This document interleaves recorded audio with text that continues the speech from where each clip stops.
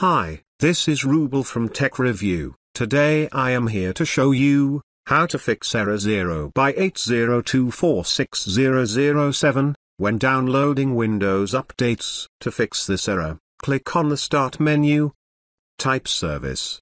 After appearing the service, click on it. Now find a service, which name is Background Intelligent Transfer Service. Double-click on it. Click on this Startup Type drop-down menu.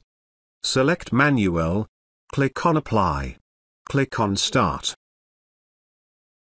Click on OK.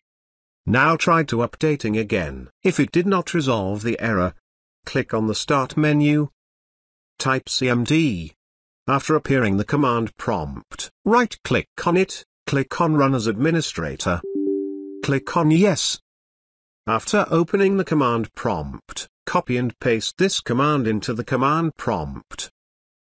This code is available under the description. Please wait, it will take some time. After finishing the processes, restart the computer.